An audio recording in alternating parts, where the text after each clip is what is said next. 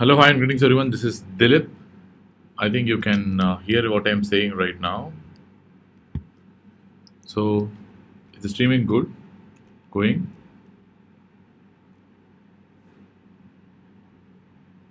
Let me check. Can you hear?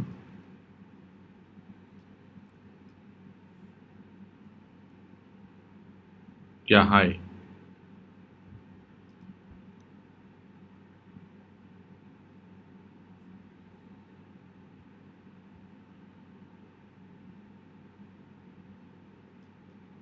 Can you hear what I'm trying to say? Okay, so hearing is not an issue. Cool. So that's why I want to check it once. Okay. So hope you're all doing good. So we are starting with lupus today. So that's our topic to be, which I promised yesterday. So sorry, like yesterday there was a small problem in the, like the display capture and all these things. So that is why I removed my, like image as of now to make the interface much better. So we'll be figuring out soon. So don't worry about it. But today we'll be discussing only on the subject and only with my audio and only what I'm going to write. So hope at least this will not have any much technical issues today. So we hope we'll resolve that within a couple of days so that the next YouTube session will be much better. Okay. So anyways, you're not seeing any audio video lag, right? So is anyone looking on any audio video lag? No? So you don't have any audio video lags. So everything is fine.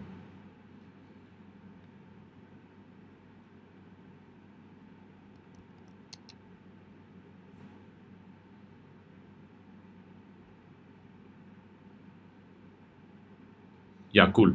So that's what I want. So that's the reason why I shifted to this kind of format only for today. So anyways, we won't be having any audio video lag today for now. Anyways, let us start with the session today. Today's session is going to be on SLE, so lupus erythematosus. Anyways, fine. This is the first case which I'm going to discuss. A 56-year-old patient with a history of systemic lupus erythematosus is admitted to the hospital for lethargy, hematuria, and acute kidney injury. Imaging has demonstrated a normal-sized kidney with a parenchymal disease. The patient's urinalysis showed red blood cell counts with proteinuria of 3.5 milligrams per deciliter. Biopsy showed that the patient is having a systemic lupus erythematosus. The biopsy showed class 4 diffuse lupus nephritis in an SLE case. What is the next step in the management? Whether you start with intravenous methylprednisolone, or you're going to start with azathioprine, or you're going to start with prednisolone with cyclophosphamide, or you're going to start with rituximab. So what are you going to do here? So in this particular perspective, so what's going to be your answer?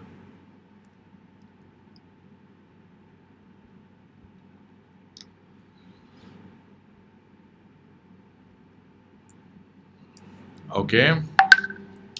Some of you are telling that one answer I got from Shubham Gupta that this is the answer. They have marked already. So is there any other answers that you want to tell?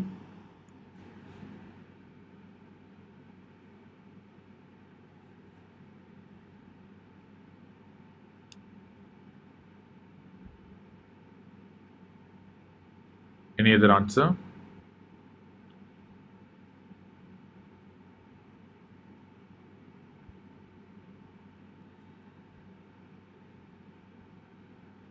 C. Okay. So some students have gone for C as the answer. Prednisolone and cyclophosphamide. So Sneha has got it B, that is azathioprine.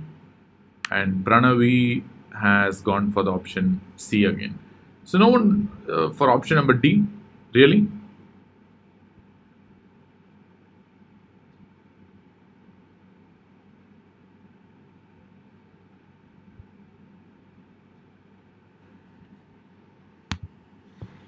Okay, so now Shrusti also has gone for C. So Rajendran has gone for D. So which means it's a very good question in the sense like which means all 4 options have been addressed and all 4 options have been sensed right now. So we are very clear that this is going to be a very interesting one for the exams. So because if every student has gone for at least one single option, then it means that the question is good. That's what it means. Anyways, fine. So let us see what is going to be the answer. The answer in this perspective is going to be the prednisolone and cyclophosphamide.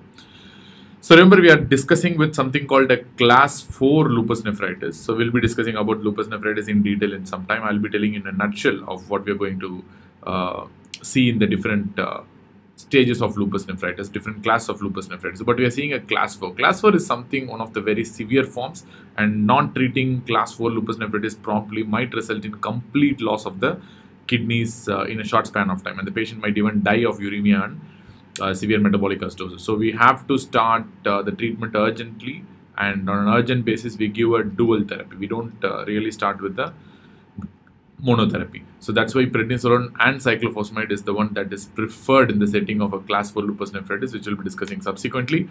And monotherapy, either only with intravenous methylprednisolone or only with azathioprine, is not recommended. So azathioprine can be used for maintenance therapy, but we don't really use azathioprine as a monotherapy. Similarly, intravenous methylprednisolone along with cyclophosphamide could be a right answer, but intravenous methylprednisolone alone could not be a right answer. And rituximab, on the other hand, is also approved in the treatment of lupus nephritis, especially class 4 lupus nephritis, but rituximab alone can be a treatment only after the patient is not tolerating the prednisolone plus cyclophosphamide, or if the patient has some contraindications to use cyclophosphamide. Can anyone tell what could be the probable contraindication for use of cyclophosphamide? Anyone? So that where you prefer rituximab. Very, very common scenario from the exam perspective.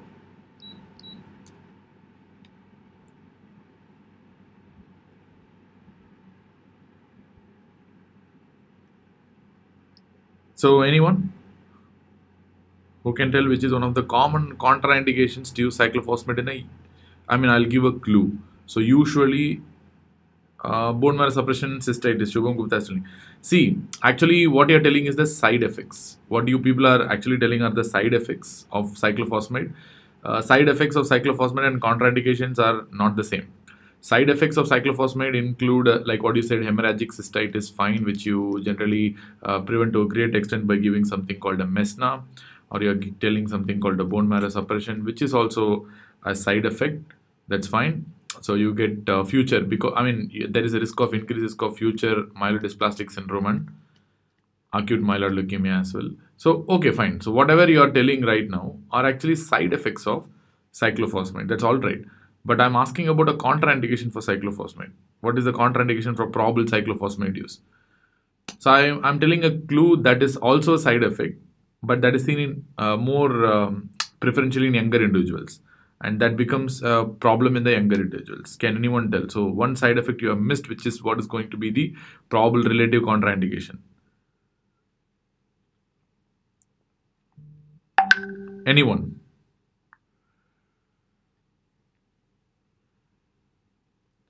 Hypersensitivity reaction? No, not at all. Not Devamaran, not hypersensitivity reaction. I would prefer telling something called a gonodotoxicity. Gonodotoxicity, patient with MDS, that's a good guess, but patient who is having an MDS will be usually having a very old age most of the times.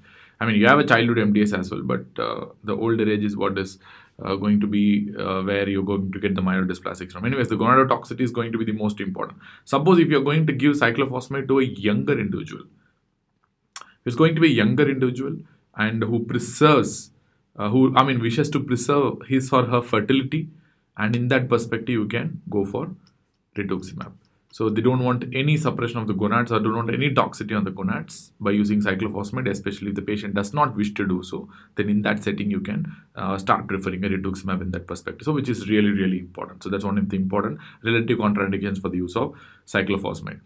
Apart from that, use of cyclophosphamide may not be good for certain group of people, especially patient who has experienced the previous immunosuppression, previous serious infections due to immunosuppressions. We don't really prefer cyclophosphamide. Or rituximab is a costly alternative, but still it's a very good alternative. Anyways, fine. So with this background, let us move on to the other features of systemic lupus erythematosus, so that you'll be easily understanding about that. So we know the epidemiology of systemic lupus erythematosus is what we are going to see first.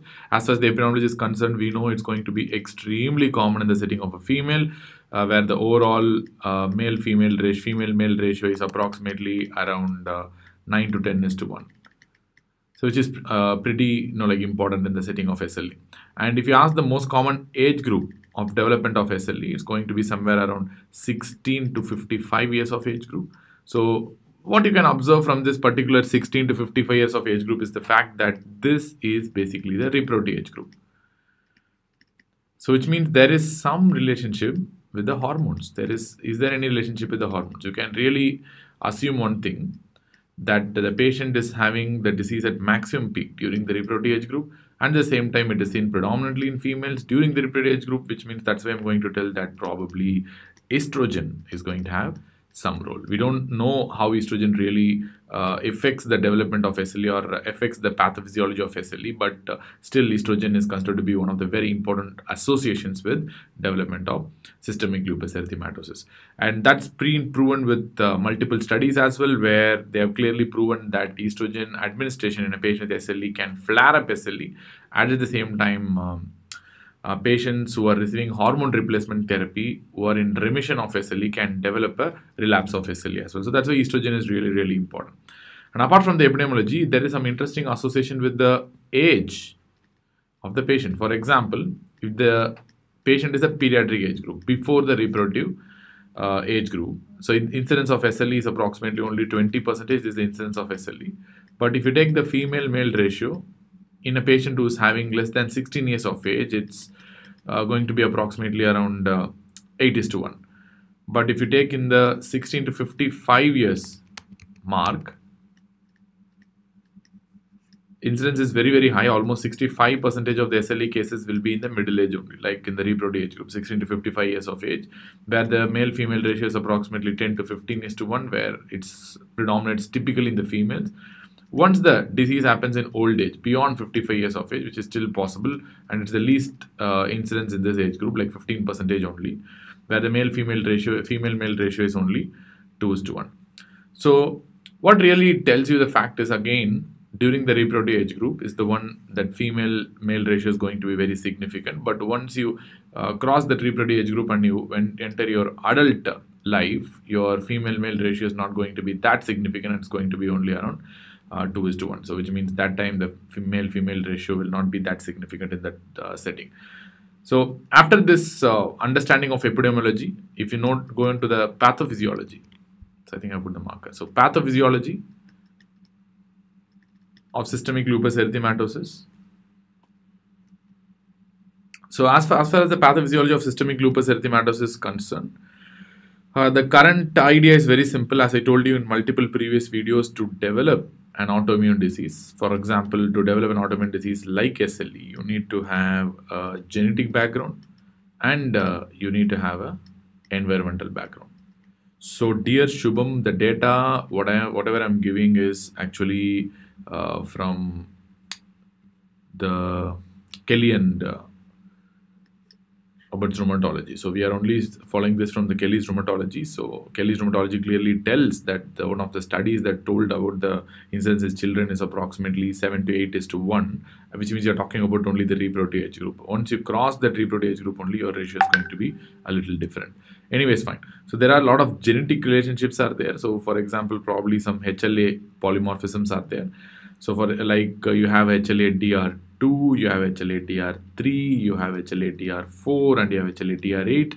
So there are a lot of speculations with the association with these HLA polymorphisms, but still none of them have been concretely proven, of which you know that DR4 is also strongly associated with rheumatoid arthritis. But anyways, all these things have been speculated, but none of these have been concretely proven. And apart from that, you have the TREX gene mutations. So clinically not very important, but very important for exams. The TREX1, in fact, the TREX1 gene mutations, and the early complement deficiency. Sometimes the patient may have a genetic deficiency of the complement. So whenever you have an early complement deficiency, especially the C1q deficiency, is going to be the most important, and probably the C4 and C2. So when you take the C1q, C4 and C2, all these complements have one common thing between them. So can you ever tell what is the common thing between these three complements? What's going to be the common thing between these three complements?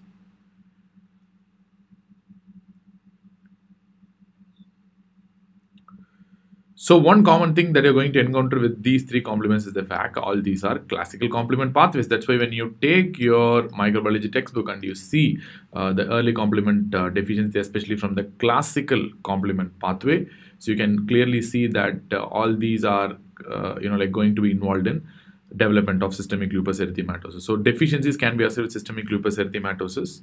All right. Then apart from that, we have the interferon pathway genes, interferon alpha pathway genes. I'll tell you why this is important, because interferon alpha is supposed to be one of the most important, and a signature cytokine as far as SLE is concerned. So which we'll be discussing in some time, maybe in another 5 minutes. So interferon alpha pathway genes are really, really important for the development of SLE, and their mutations like you have IRF5, STAT4, IRAC1, then TLR7, of which the TLR7 is going to be the most important. The interferon alpha pathway genes are going to play a very important and significant role.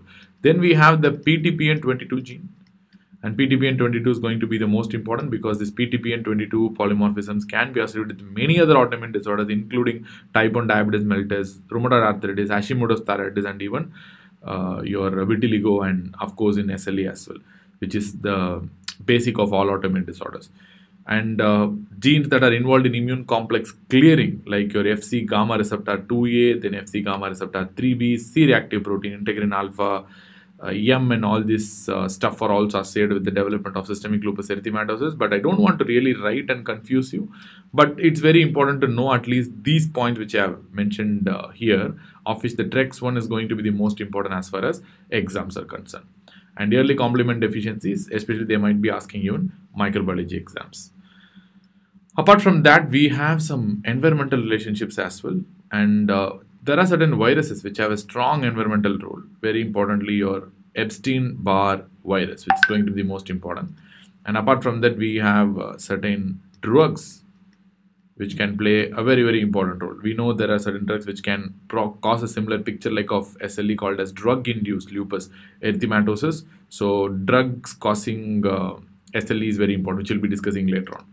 And apart from that, there is enough evidence from UV light as a very important trigger, because UV light, has been said to, accentuate the development of SLE, or probably, most of the skin lesions in SLE are basically photosensitive, where UV light exposure may result in severe flare-up of the skin problems in patients with SLE. So that's why UV light is going to be really, really important, thought to be a very important association with systemic lupus erythematosus. And finally, there is something called a silica dust that also has been proven to be playing a very important role in the development of SLE.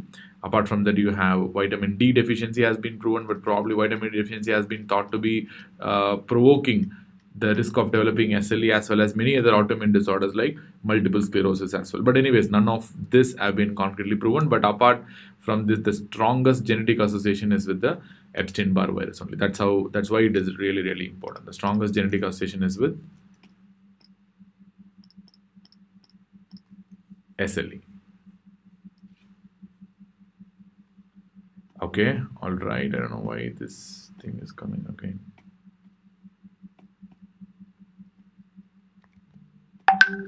Okay, all right. Okay, then based on this genetic and environmental markers, you are actually developing a disease, autoimmune disorder called SLE, and this is the outline for any autoimmune disorder in the world. So even for rheumatoid arthritis, you can give a similar outline. Even for Sjogren syndrome, you can give a similar outline. Even for Hashimoto's thyroiditis, you can give a similar outline. For any other autoimmune disorder, you can give a similar outline, where you have to have a basic genetic background, and added on to that, you will be having some environmental influence. Coupled with that, you're going to develop an autoimmune disease. But more than that, you have some existential risk factors. So what are the existential risk factors?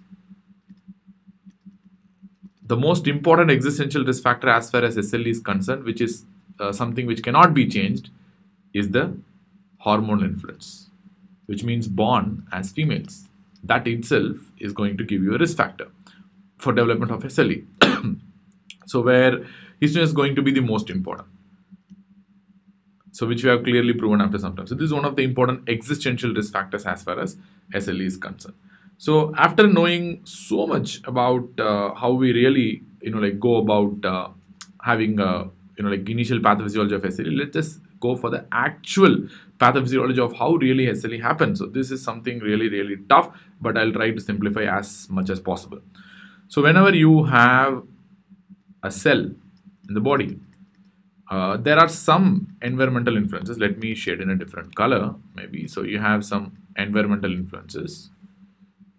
Let me go to that.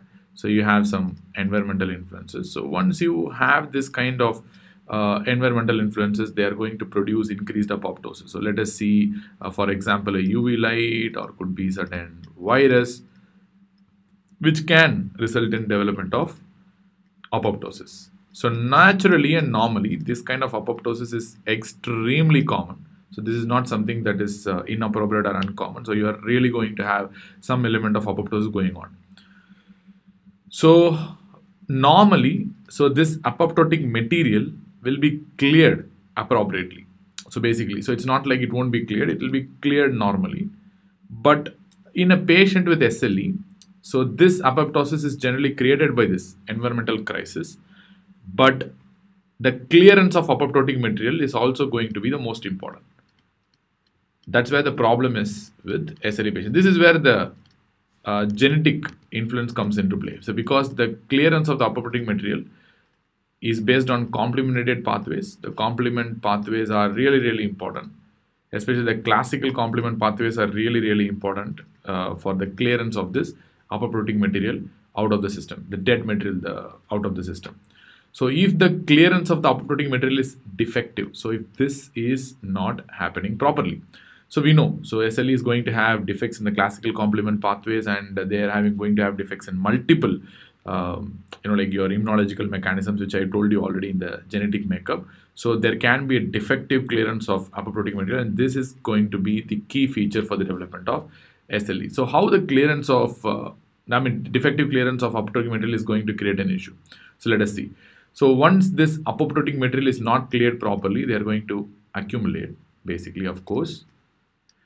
So, and these, accumulated apoptotic material, which are not cleared, they are going to attract inflammatory cells. It's like a dead rat in your house. So it's going to generate an inflammation in the area. So because they are going to attract the inflammatory cells. For example, if there is a dead rat and you have removed it as soon as possible, nobody is going to notice.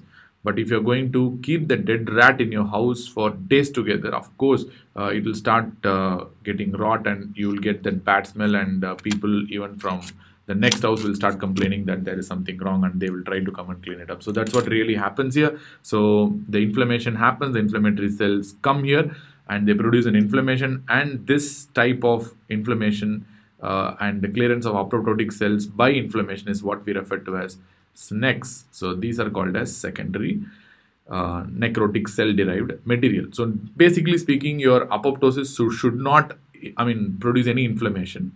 That's the basic difference between an apoptosis and necrosis. Necrosis generally will produce an inflammation, but apoptosis will not create an inflammation. If apoptosis creates inflammation, that is really bad, and these are nothing but SNECs that are formed as a result of poor clearance of these segments, and this is what we refer to as a secondary necrotic cell derived material. So that's the basic idea behind that. So once you have produced that secondary necrotic cell derived material, so this is going to serve as an antigen for the inflammatory cells. So if you ask me one question, so what this secondary necrotic cell derived material is actually made of, they are made of your cell components. For example, they are made of the nuclear material, they are made of the cytoplasmic material. So once your your inflammation is triggered against this necrotic cell derived material, that is the nuclear material as well as the cytoplasmic material, and this is the basis of development of antibodies in SLE. So antibodies, in the sense you develop this anti-nuclear antibodies, for example, and you develop antibodies against the cytoplasmic component in the setting of an ANCA probably. So anyway, somehow you are going to generate these antibodies, or once you generate these antibodies, they are going to produce more apoptosis because they are going to cause more damage. So once they produce more apoptosis, you are going to result in more accumulation of this SNECs. Once more SNECs accumulate, they are going to attract more inflammation, more antibodies, more apoptosis, more damage, and this vicious cycle will continue unless and until you break it up.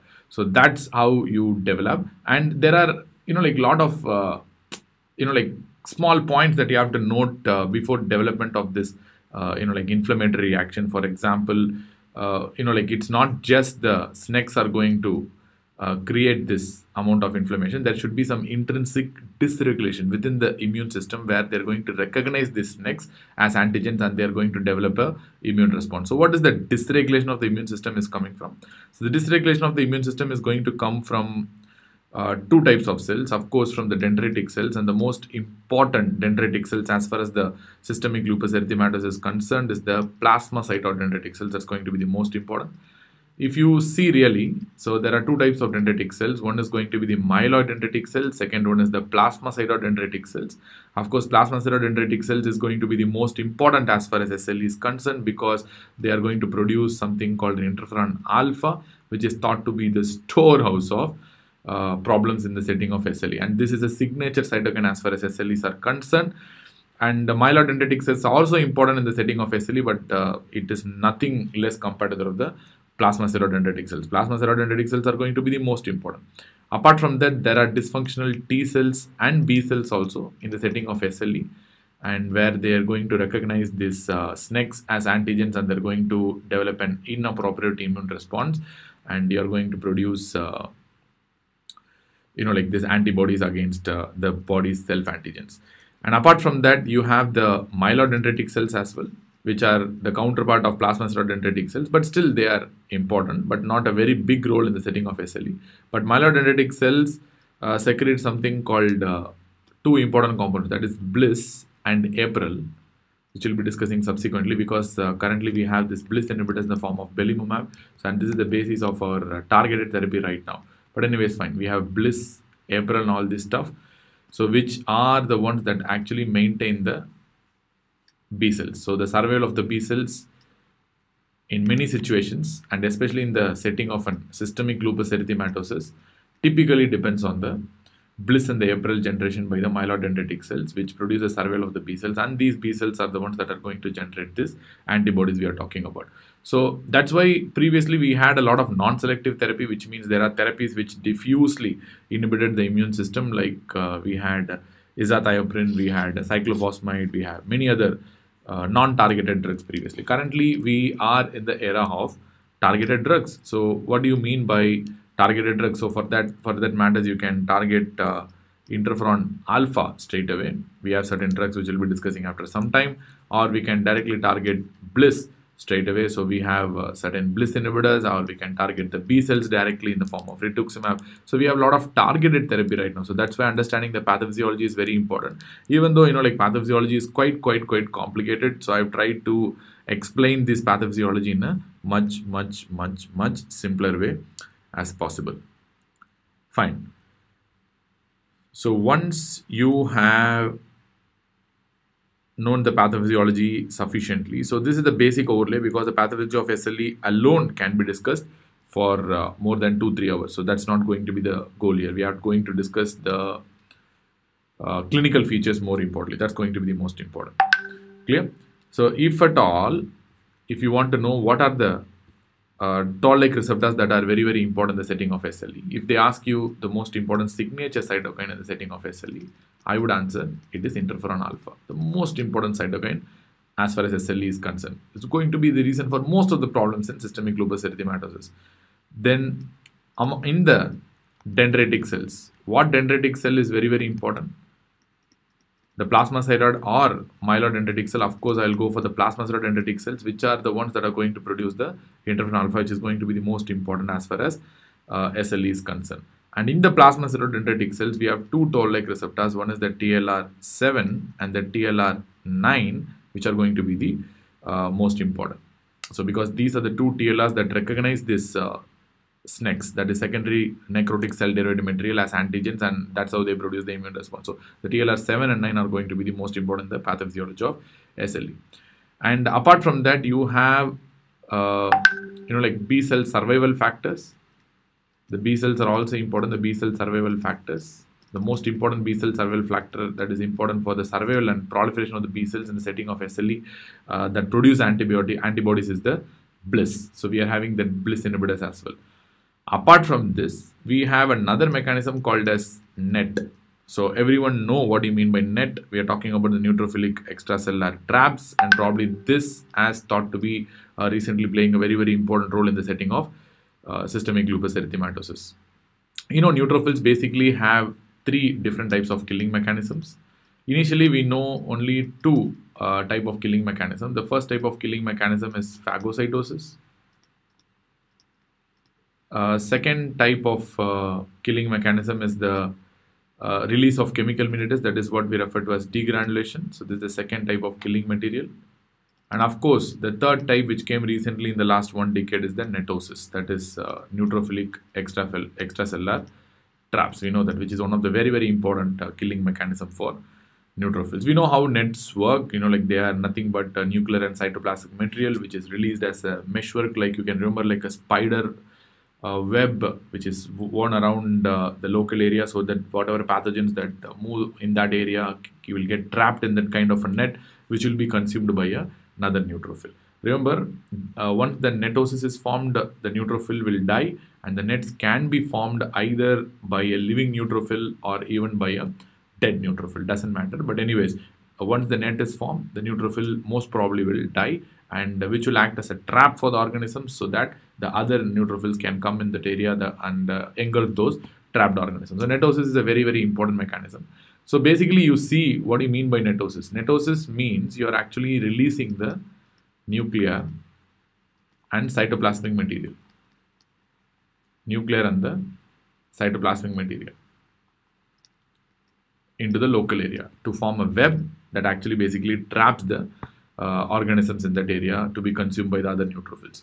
But that you can understand is going to be the problem in the setting of systemic lupus erythematosus, because this nuclear and cytoplasmic material that are produced during netosis have to be cleared by the complements, or have to be cleared by the complements, or by some other mechanism for which certain genes play a very, very important role. Suppose if you have a problem in the clearing of these nets, you are going to increase the accumulation of the nuclear and cytoplasmic material caused during this netosis, which is going to further trigger the inflammatory response in the local area, where this nuclear and cytoplasmic material that is released during netosis will form a SNEC once again, that is secondary necrotic cell-derived material, against which your antibodies can be formed. And more surprisingly, this netosis and the formation of nets can be actually accentuated by interferon alpha. So it's basically like kind of a vicious cycle, where you can clearly see that initially there will be, due to some environmental factors, which I told you already, like some probably viral infection, or probably due to some environmental factors, the amount of nets that will be produced will be increased. Once the amount of nets that are produced is increased, because the basic defect in SLE patients, there will be defective clearance by the immune system. Once the clearance is going to be defective, this is going to get accumulated, and this will be sensed by the immune system, which is going to produce interferon alpha. Interferon alpha in turn is going to increase the production of nets. These nets cannot be cleared once again due to the underlying genetic issue. And once this nets are not cleared, they will form SNECs. SNECs will trigger the immune system. Immune system will produce more interferon alpha, more nets, and this is going to act like a vicious cycle, as we saw already. So this is a very, very important pathophysiology, and the evidence is the fact that certain SLE patients have these ANCAs. So you have the C ANCA and P ANCA. One of the important areas where you can develop the C ANCA and P ANCA is the SLE as well. You would have studied in your pathology textbooks itself.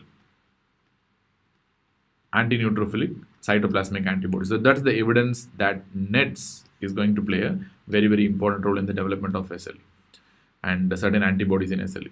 So of course, now we know that what is the pathophysiology in a nutshell. I told you about the genetic background, I told you about the environmental influence, I told you about the existential factors, and I've told you about the actual pathophysiology that is happening in the setting of SLE. So once you know the pathophysiology properly, then we can move on to the clinical features in SLE. So clinical features in SLE, previously we used to give by a very important mnemonic called as MD soap brain, which is also the previous ACR criteria for the development of SLE, or for the diagnosis of SLE. So you know what M stands for. M basically stands for the malar rash, and D classically stands for the discoid rash. But even though the ACR 1987, and I'm sorry, ACR 1997 criteria is no longer followed, we follow the slick criteria right now. But anyways, this will be very, very useful for our understanding basically. And S stands for serositis, pleuritis, pericarditis, which can cause chest pain, and serositis. Then A is going to stand for arthritis, and O is going to stand for something called as a oral ulcers. Clear?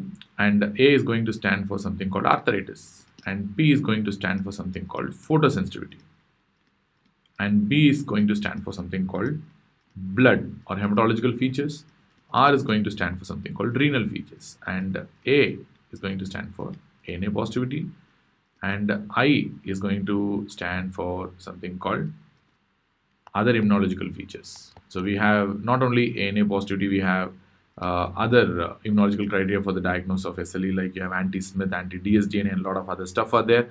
And N is going to stand for the neurological features in SLE. So we are going to see each and everything in a great depth and detail right now. So that's why I wrote that first. So we have MD, so brain, malar rash, discarditis, serositis, oral ulcers, arthritis, photosensitivity, blood involvement, renal involvement, ANA positivity, other immunological problems, and neurological involvement. So that is going to be the mnemonic for the 1997 ACR criteria for systemic lupus erythematosus. Even though we don't use it now, this is going to be very, very helpful for us to understand the clinical features of systemic lupus erythematosus. And as far as the clinical features are concerned, first we will start with the constitutional symptoms, which are extremely common in the setting of SLE. So in fact, the constitutional symptoms are going to be the most common feature of systemic lupus erythematosus, where the most common constitutional symptoms, if somebody asks you, I'll be telling it's fatigue. Fatigue is going to be the most common constitutional symptom of all. And apart from that, the patient might have fever. Usually it will be a low-grade fever, not a high-grade fever. The patient might have myalgia. The patient might have weight loss. And sometimes even there can be weight gain due to edema caused by renal failure. But usually they can go for weight loss in early stages, myalgia, fever, and they can even produce lymphadenopathy as a constitutional symptom. If they ask you the lymphadenopathy is...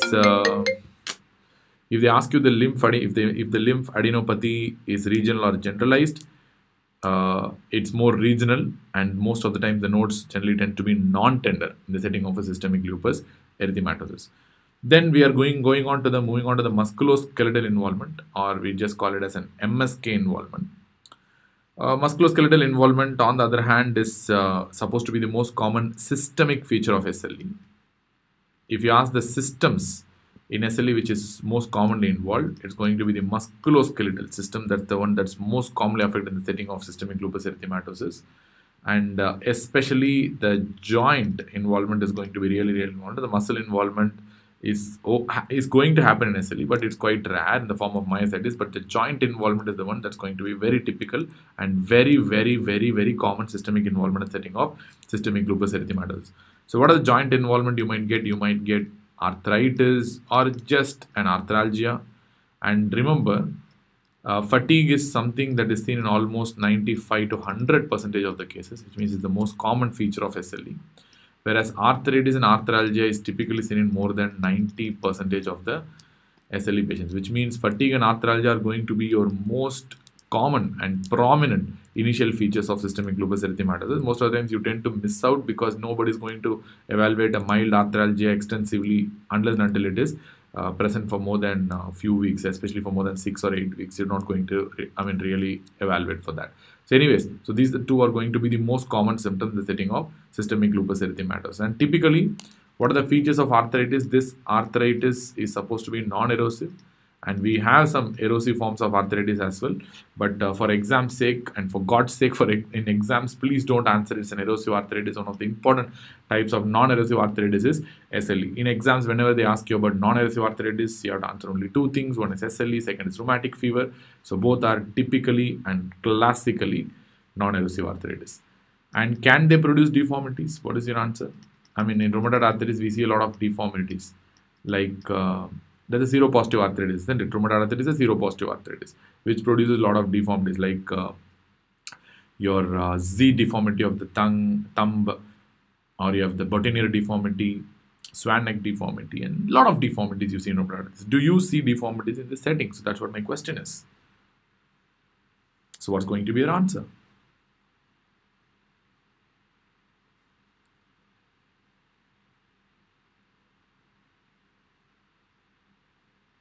Will there be any deformities? Really?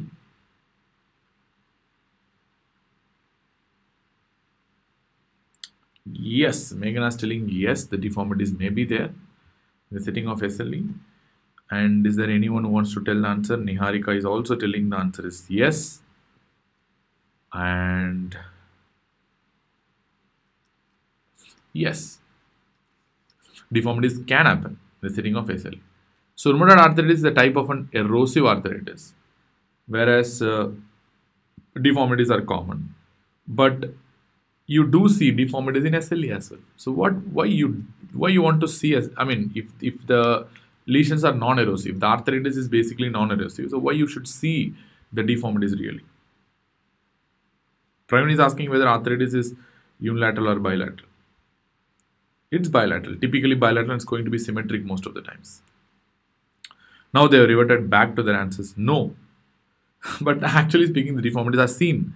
So if you ask why the deformities are seen in the setting of SLE, remember, even in the setting of rheumatoid arthritis, the deformities are not due to the erosions.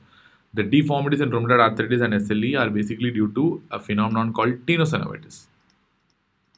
Tenosynovitis is the one that's going to result in deformities, basically, not the erosions. Erosions play a part, but tenosynovitis are going to be the most important, which can happen in any seropositive arthritis. Remember, SLE is also seropositive arthritis where you have ANA positivity, and rheumatoid arthritis is also a seropositive arthritis where you can have a rheumatoid factor positivity or a ACPA positivity, so which you have discussed already. So anyways, fine. So you can have deformities, which means what are the kind of deformities that you can have? The same deformities that you see in rheumatoid arthritis, the same swan neck deformity, the same botanier deformity, the same Z thumb, all these things can happen in the setting of systemic lupus erythematosus as well. And if you get the deformities in SLE, that's called by a special name called as Jacob's arthritis. And of course, now there will be a lot of confusion. So how to differentiate between a Jacob's arthritis from a rheumatoid arthritis? So remember, of course, from your investigations, Jacob's arthritis will be more of ANA positivity, rheumatoid arthritis will be more of a rheumatoid factor positivity and ACPA positivity. And where rheumatoid arthritis patients tend to be ANA negative, not always, whereas Jacob's arthritis patients tend to be mostly rheumatoid factor negative. And remember, don't take it in a very, very, like strict sense. A lot of SLE patients may also can have rheumatoid factor positivity, because rheumatoid factor is going to be a very non-specific antibody and not a very specific one. And apart from this, from a clinical standpoint or from an X-ray standpoint, from imaging standpoint, we know Jacob's arthritis is going to be non-erosive, whereas rheumatoid arthritis is a classic erosive type of arthritis. Whenever you have a rheumatoid factor positivity, it tells you that the patient will have erosions. So these antibodies, rheumatoid factor positive, rheumatoid factor and ACPA, are going to tell you one more idea that will be a erosive arthritis. So erosions are classical feature. Here don't see erosions. And of course, like in Jacob's arthritis, most of the time you will see no pain. So it will be painless, whereas rheumatoid arthritis generally tends to be extremely painful. Clear? So the deformities associated with Jacob's arthritis are painless, and deformities associated with rheumatoid arthritis are going to be painful. This is how you're going to differentiate between a Jacob's arthritis versus a rheumatoid arthritis in the first place. So apart from the joint in, arthralgia and arthritis, you can have this synovial effusions, which are possible in the setting of SLE, but they won't be usually huge effusions as what you see in other patients with seropositive arthritis like rheumatoid arthritis, but they generally tend to have smaller effusions. All right.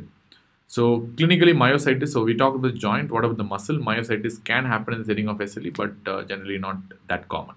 It's very rare. The clinical myositis is basically very rare. And then we are moving on to the mucocutaneous involvement. Mucocutaneous involvement in SLE. Mucus involved SLE, as well as you're talking about the skin, the hair, and the appendages. Of course, the alopecia is going to be the most important as far as SLE is concerned, and most of the times it's going to be non-scarring type of alopecia, which is really important. And most of the time, the reason for this non-scarring type of alopecia is going to be the telogen effluvium, which in any kind of stress you're going to develop something called a telogen effluvium, which is quite common even after typhoid. So it's going to be a non-scarring type of alopecia only, and it's going to respond well to treatment. And second is the oral ulcers. And if you want to know the features of the oral ulcers, which are very important for exams, one feature, if you want to know, that these oral ulcers are extremely painless.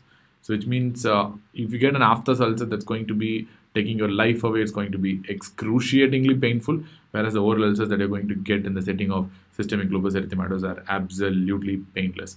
And the most common location where you're going to get these oral ulcers is going to be on the palate rather than the buccal mucosa. Usually palatal aphthous ulcers are very rare. You will get mostly in the buccal mucosa, but SLE related oral ulcers are going to be more in the palate rather than the buccal mucosa. And there will be more erythematous than aphthous. Aphthous ulcers will have a white base. It's a necrotic base, whereas ulcers that happen in the setting of SLE will have a erythematous base. It will be red in color. That's how it's going to be. And next we have the skin manifestations of systemic lupus erythematosus, that is cutaneous manifestations of SLE. So remember, the cutaneous SLE itself is a separate topic and it's a matter of debate. We have a lot of varieties of skin manifestations. Typically we're going to call it as something called a cutaneous lupus erythematosus. And one very important point that you have to note is the fact that cutaneous lupus erythematosus is not equivalent to systemic lupus erythematosus, which means a patient with cutaneous lupus erythematosus may or may not have systemic lupus erythematosus, or a patient who is having systemic lupus erythematosus may or may not have a cutaneous lupus erythematosus. So most of the times SLE and CLE will be together, but it's not always that SLE and CLE has to be together. So there can be a lot of variations as well. So let us discuss only the cutaneous lupus erythematosus right now, which may or may not be associated with underlying systemic lupus erythematosus. We have basically three different types of cutaneous lesions. One is going to be the ACLE, called as acute cutaneous lupus erythematosus. Second one we are going to call it as SCLE, that's called subacute cutaneous lupus erythematosus. Third, we have something called as CCLE, that's called a chronic cutaneous lupus erythematosus. So ACLE, on the other hand, can be further divided into two. One is called a localized ACLE. The classic example of a localized ACLE is your typical malar rash, that butterfly shaped rash that you see, even though in Indians you don't see the classic butterfly shaped, which is very common in Westerners. Or it could be a generalized ACLE, or acute cutaneous lupus erythematosus. Or they even have a third kind of presentation which is very rare, that's called a 10-like presentation. What do you mean by 10? This is called a toxic epidermolysis, necrolysis type of presentation. Toxic epidermal necrolysis type of presentation, that's called a 10. So 10-like presentation also is there in the setting of acute cutaneous lupus erythematosus. Subacute lupus erythematosus, there are two types of lesions. One is called a annular type of lesion. Second one is the papillosquamous type of lesions. And chronic cutaneous lupus erythematosus, you have multiple different types of CCLE. For example, the most important of all is going to be the DLE. That's what is going to be an exam question. That's called a discoid lupus erythematosus. And apart from that, you have the paniculitis, lupus paniculitis. That's also called as lupus profundus. Then we have the lupus timidus. And you have another one called as a chilblain lupus. And these are very rare to be asked in exams. And even in DLE, you have many different types like hypertrophic, generalized, localized, mucosal. Many different types of DLE are there, but no need to confuse too much as an undergrad level. So let us just keep it very simple and see what are the differences between this three types of cutaneous lupus, that is ACLE, SCLE, and CCLE.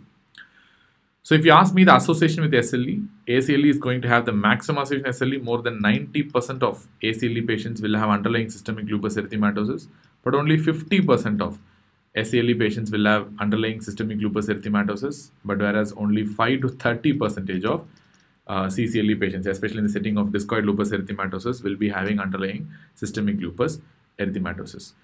Then let us move on to the clinical features after knowing the association with SLE. Clinical features are going to be the malar rash, which is going to be the most important. We know what is the classic description of a malar rash. Let me tell you, I'm not going to write and waste time on it because it's something very simple and every single undergrad should know. So malar rash is basically going to have an erythema in the malar region, which is nothing but the cheeks and the nose. And of course, it's going to be bilaterally symmetrical, which is going to produce the classic butterfly shape. And it's going to spare these nasolabial folds. You know, what are the nasolabial folds? You have the side of the nose. So we have that nasolabial fold. So that area is going to be spared. That's really, really, really important because there is a close differential diagnosis for something called rosacea, where you will have involvement of the nasolabial folds. So that's why that in non-involvement or the nasolabial folds are spared. That point is really, really important in the setting of a malar rash in the setting of SLE. And more importantly, this acute cutaneous lupus erythematosus lesions generally tend to heal without scarring. They don't scar. Heal without scarring. They don't have any problems at all. On the other hand, if you have this kind of subacute cutaneous lupus erythematosus, they are going to have an annular or papilloscamous lesions. These type of lesions are basically called as soriaform type of lesions. Why they are called soriaform type of lesions? Because they can produce a small amount of scaling, not a very vigorous psoriatic amount of scaling. That's why it's called a soriaform. Produce a small amount of scaling is possible.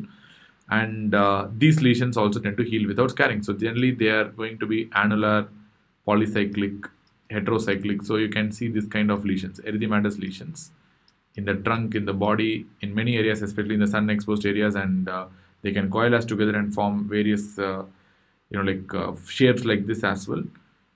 And they also heal without scarring, and they don't generally scar. They heal without a scar. But one important thing is the fact they may leave out something called a residual hyperpigmentation. Sorry, residual hypopigmentation. They can leave out something called a residual hypopigmentation when they leave. But the most important difference with that of the other two from chronic cutaneous lupus erythematosus is the fact that they really scar and they can disfigure you and they can produce a lot of ugly disfiguration, which is clearly possible. So they're going to heal with a scar formation. So of course you have to know about the characteristic features of DLE, that is discoid lupus erythematosus. If somebody asks you what is the most common location of discoid lupus erythematosus, I'm going to answer it's going to be the face. Like how ACLE very commonly happens in the face in the form of a malar rash. Similarly, discoid lupus erythematosus, the most common location is also going to be the face. And it can happen in the scalp sometimes, so that's why it will lead to something called a scarring alopecia. But remember, the most common type of alopecia in SLE is going to be non-scarring due to telogen effluvium. But if it's a DLE related alopecia, then it can result in a scarring type of alopecia, which really scars. And how the lesion is going to be? Lesion is going to be like this, a rounded lesion. In the center, you will have, I don't have the pink color here. In the center, you might have the pinkish discoloration with scarring, and on top of the scars in the center you will have this scales. So this green which I'm drawing is going to be the scales which is present on the top of the lesion, and below that there will be a scar that's already there, and on the outside you will have the active erythematous edge. That's why I put it in red. So this edge is the one that's going to keep expanding slowly over a period of time. So clear? So you basically you can remove these scars, remove the scales. So when you put a knife underneath and you just tack it out the scales, and you put the scales upside down, and if you see these scales, what really the scales are made of, so you can see that these scales will contain a lot of dot-like structures, and these dot-like structures are nothing but keratin plugs, which are very, very classic. These keratin plugs on the back of the scales that you have teared off or removed from the discoid lupus erythematosus rash, and the appearance is what we refer to as a carpet tag sign. I hope everyone would have seen a carpet tag in weddings or any functions where they used to fix the carpet to the wooden surface, so they put some tags. So these are what we call as carpet tag sign. So they look like that carpet tag, so that's why it's called a carpet tag sign. So this is a very classical feature of a discoid lupus erythematosus, the carpet tag sign, and it's highly scarring, and there's no escape from that. And basically, when you want to do a biopsy from this lesion, you're going to see something called a KFC, which is a multiple times asked question. So what is the KFC that you're going to see? So the K stands for keratotic scaling, and EF stands for follicular plugging, which is going to be the most important, and C stands for cutaneous atrophy. Typically the dermal atrophy will be there, so we can call it as cutaneous atrophy, which is nothing but an atrophy in the local area. So we know the different three types of cutaneous lupus erythematosus. One is the ACLE, second is going to be the SCLE, and third one is going to be the CCLE, chronic cutaneous lupus erythematosus. And out of all this, if you want to know a very important antibody association. So for example, ACLE does not have much of antibody association. CCLE also does not have much of antibody association, but this SCLE has a very strong association with one important antibody. Can anyone tell what antibody is actually associated with subacute cutaneous lupus erythematosus? Anyone? So I'll wait for a couple of minutes. If anyone is going to tell what antibody is going to be associated with subacute cutaneous lupus erythematosus.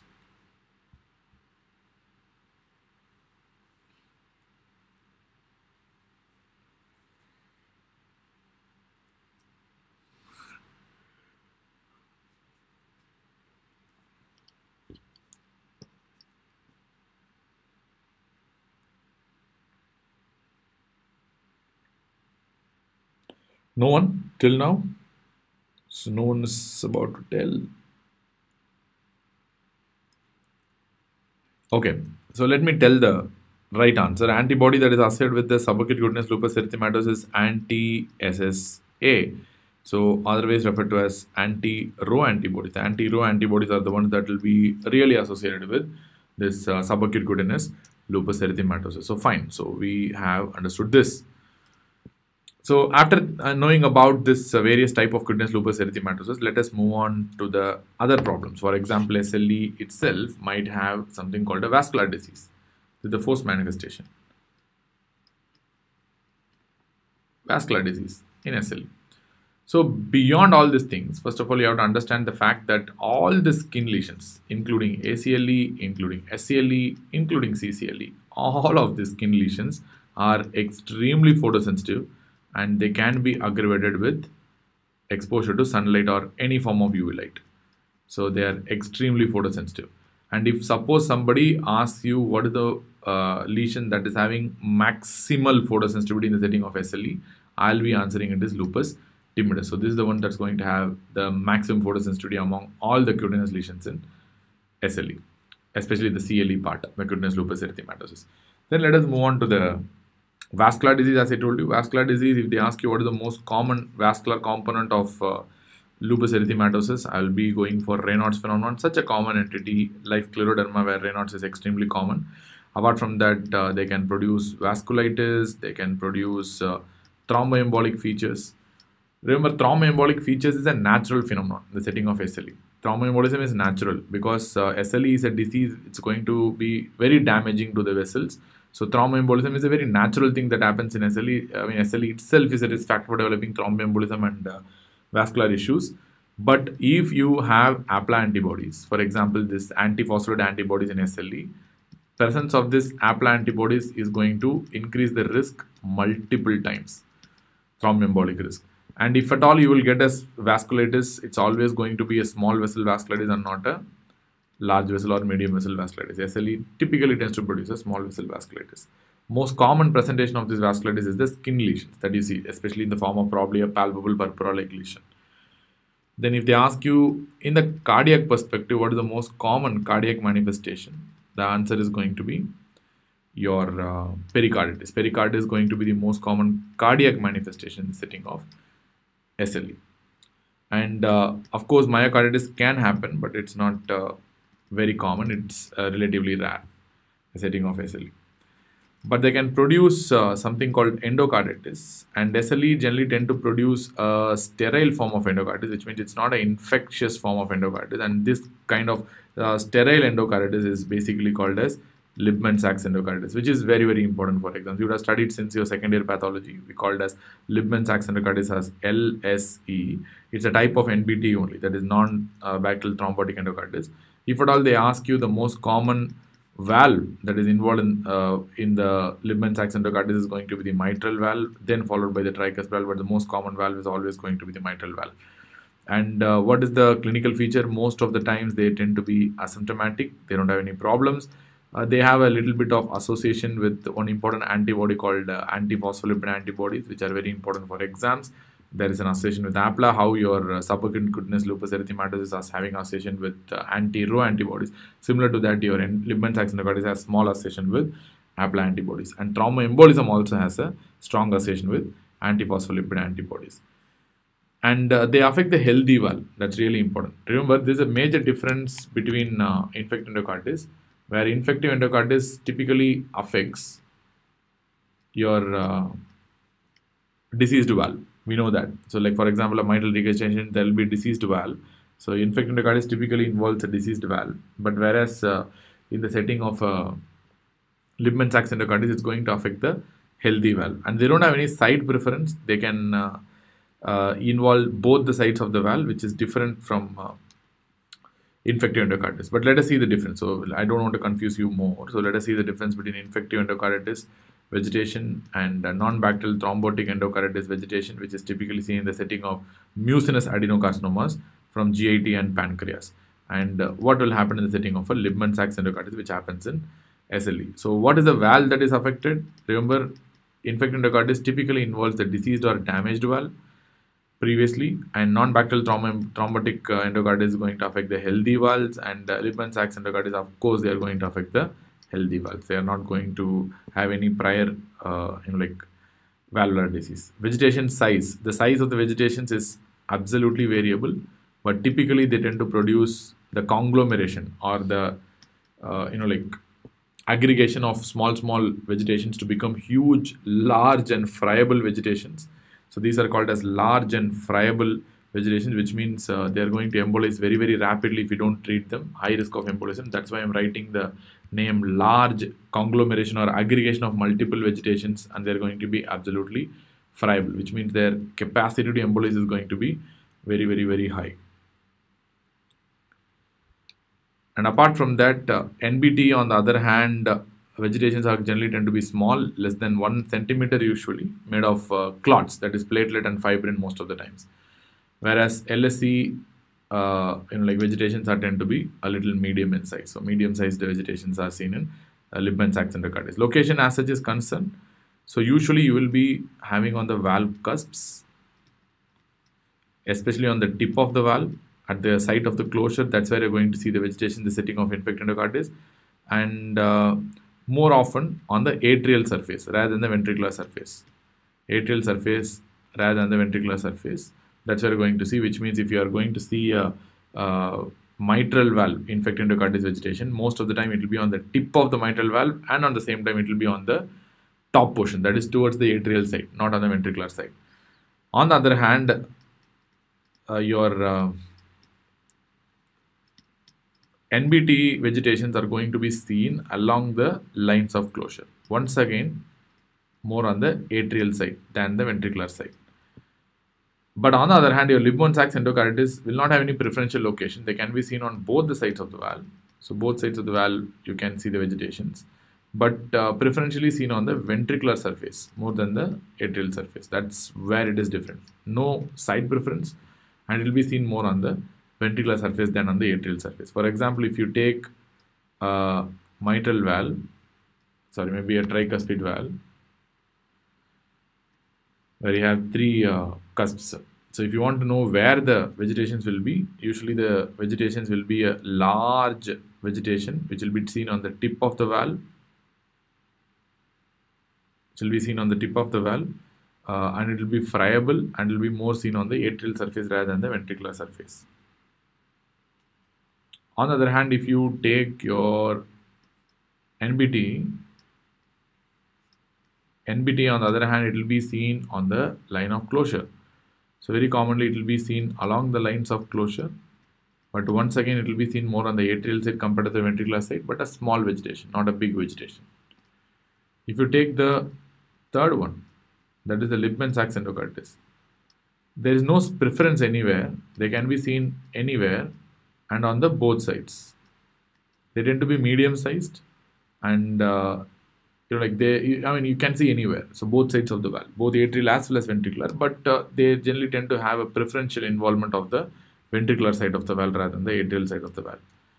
So whether you see any signs of inflammation, inflammatory signs will be seen or not. Inflammatory signs, yes, of course, fever is very, very important in the setting. Usually don't see any inflammatory signs. It may be there or may not be there in the setting of your Lippmann-Sachs endocarditis. Culture sensitivity, of course, it will be positive. Very, very important criteria, that's Duke's criteria. Positive cultures, and you don't have any positive cultures in the setting of NBT or Lippmann-Sachs endocarditis because they are sterile vegetations. And embolization risk is extremely common and maximum with the infected endocarditis vegetation because they are very large and they're going to be absolutely friable. Whereas embolization risk is still there in the setting of NBT, but not like infected endocarditis vegetations. But embolization risk is extremely rare, so very, very uncommon. You don't really get embolization in the setting of like Lippmann-Sachs endocarditis. Okay, so we have seen about the cardiac manifestations, skin manifestations, and we have seen about the mucocutaneous manifestations and musculoskeletal manifestations. Now we will close down the session for this time with the pulmonary manifestations. Then after this, we will move on to the because I have another YouTube session scheduled for you maybe day after tomorrow of that. So where I'll be discussing the remaining portions of SLE and the remaining manifestations of SLE, of which the lupus nephritis is going to be the most important. So this is going to be a continuation of two to three YouTube sessions on systemic lupus erythematosus. Anyways, fine. So as far as the pulmonary features are concerned, the pleuritis is going to be the most common. We know that serositis is a very, very important feature in SLE. Almost 50 to 70% of the patients will have pleuritis and pleurisy and chest pain because of that, and this can result in pleural effusion. And more importantly, in exam they'll be asking you about rheumatoid arthritis related pleural effusion and SLE related pleural effusion, how you're going to differentiate between them. And in both these settings, you'll be having certain common features. In both these settings, it likely tends to be an exudate. You know what are the characteristic features of exudate by Light's criteria, but there are some differences as well. The rheumatoid arthritis pleural effusions tend to be little large collections, whereas SLE effusions tend to be very small.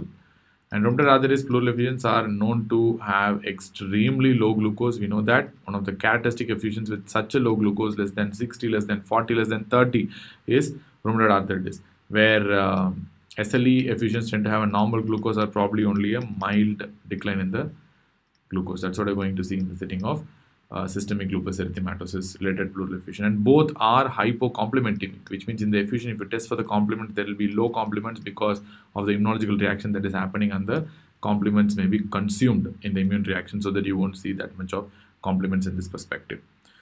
And apart from that, you can get other pulmonary features in the setting of SLE, like probably you can get pneumonitis, or you can get interstitial lung disease. All right, pneumonitis and interstitial lung disease. Pneumonitis is not that common, but acute pneumonitis is going to be a life-threatening problem. And you can get ILD. So both are basically rare, but very importantly, ILD, you have to know it's very, very rare in the setting of SLE. Less than 3 to 5% of the cases, it will not be more than that, which means it's not a very common entity. If a disease presents with ILD in the first place, think about other problems apart from SLE, like probably a scleroderma or your mixed country tissue disorder or some other disease that produces ILD. So SLE does not usually present with ILD most of the time. It's a very rare finding. If at all they develop ILD, the most common type of ILD is of course going to be the NSIP. Except rheumatoid arthritis, most of the country tissue disorders are going to produce the non-specific interstitial pneumonia only, that is NSIP. And SLE can produce diffuse alveolar hemorrhage, and SLE can produce something called a shrinking lung syndrome, that is called a SLS, where because of the neuromuscular damage in the setting of SLE, the myositis will happen, the diaphragmatic and intercostal myositis will happen in SLE. Because of that, the recoil force might be very poor, very much compared to that of the external force from the chest wall, so that the lung might recoil back because of the poor muscles, which might result in a appearance of a small lung called as shrinking lung syndrome. And more importantly, the shrinking lung syndrome is associated with anti-Rho antibodies once again. So, and because anti-Rho antibodies can produce myositis, they can produce the diaphragmatic and intercostal myositis, which is supposed to be the reason for the development of this shrinking lung syndrome. Clear? So, there are certain areas where we discuss certain antibodies. For example, we have discussed on the subaccrutic cutaneous lupus erythematosus, where we told these anti-Rho antibodies are very important. And for augmenting the photosensitivity, enhancing the photosensitivity in SLE, once again, your anti-Rho antibodies are very important. And apart from that, for thromboembolic features, SLE itself is a risk factor for thromboembolism, but definitely applies a very high risk, and it increases the positive risk multiple times. And development of Libman-Sachs endocarditis, anti-Rho once again, and development of this shrinking lung syndrome, anti-Rho once again. So we have seen 4 features of anti-Rho now: photosensitivity, subaccrutic cutaneous lupus erythematosus, Libman-Sachs endocarditis, and shrinking lung syndrome. And we have seen, antibody for your thromboembolic features, that is your APLA antibodies, which are very, very, very important for the development of thromboembolism. So fine. So we have discussed certain clinical features of SLE in this particular session. So in the part 2 session, wait for it. So within a couple of days, I'm going to schedule a part 2 session. In that, we'll be discussing the remaining clinical features of systemic lupus erythematosus, including the most important renal manifestation, blood manifestation, skin manifestation, and ocular manifestation SLE. And after that, in the part 3, we'll be discussing on the investigations and diagnosis. In the part 4, we'll be discussing on the treatment options that are available for systemic lupus erythematosus. So stay tuned. So I'm going to discuss more on SLE in the future. So with this, let me sign off from this particular video and hope you enjoyed the session. Thank you very much. Bye-bye.